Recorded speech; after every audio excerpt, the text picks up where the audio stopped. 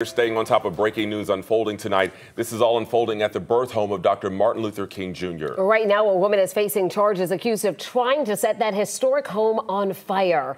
It happened just before 6 o'clock tonight at the home on Auburn Avenue in Atlanta's Sweet Auburn neighborhood. It just recently closed to the public for renovations. Take a look at this video now from the witness on that scene. You can see the woman on the front porch. It appears she is holding a red gas can pouring gasoline.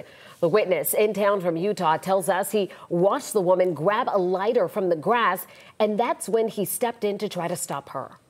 So I stood at the stairs and said, "You can't do this," and blocked her for about a minute, kept blocking her from going up the stairs.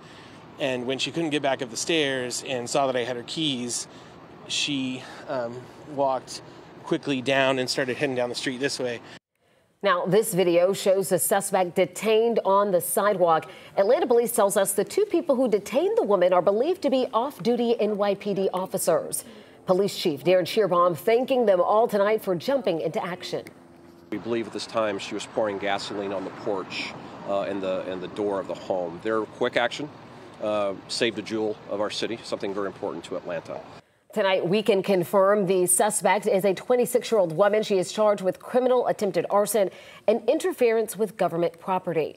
Atlanta police say they are in contact with the woman's family, trying to figure out why this happened.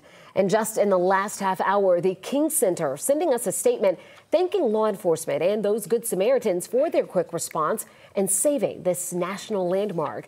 They say their prayers are with the individual who allegedly committed this criminal act.